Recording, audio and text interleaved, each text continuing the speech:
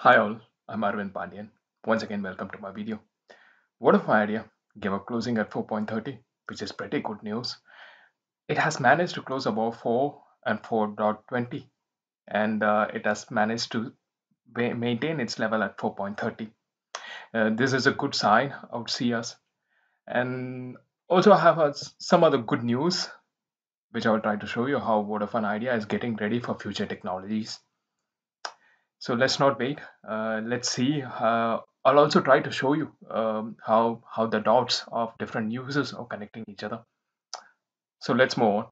First news, if you see here, Vodafone Idea deploys Open RAN solution in India since 2019. So that's a news. So you should remember this is a new technology which last year they have started with a trial of implementation in Turkey, and now they are already started in India, and they have started using it. So what's all this new technology? What are they trying to do? Okay, let's see.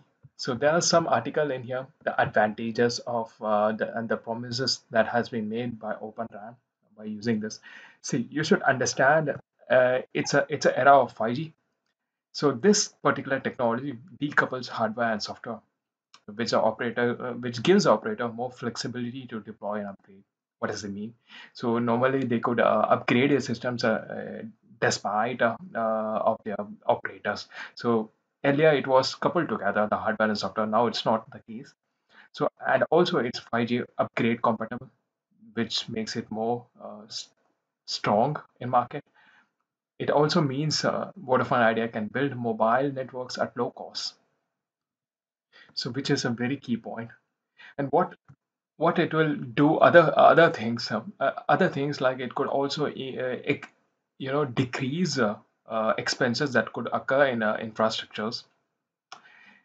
Okay, so what's there for the shareholders in this all will come as a reflection of cost saving and profit in quarters to come, and finally they could announce some dividends also. Okay, so this is something very good thing which they have been doing. And how the dots are connecting, let me show you. So they have introduced this technology. They have been doing this from 2019, massive memory technologies and these Open RAN and so on. So, okay, there was one more news saying that Vodafone Idea upgrade capacity of at 450 sites in Punjab circle due to increased demand during COVID-19 situation. Okay, there's one more news. Also, it upgrades 1170 sites in Haryana, that also due to increased in data demand. Okay, these are the points how I'm connecting. There's a different users line. You might not have seen this news also sometimes. It's hard to miss because Google sometimes shows what we want to see alone. I just dig inside to search for all these news.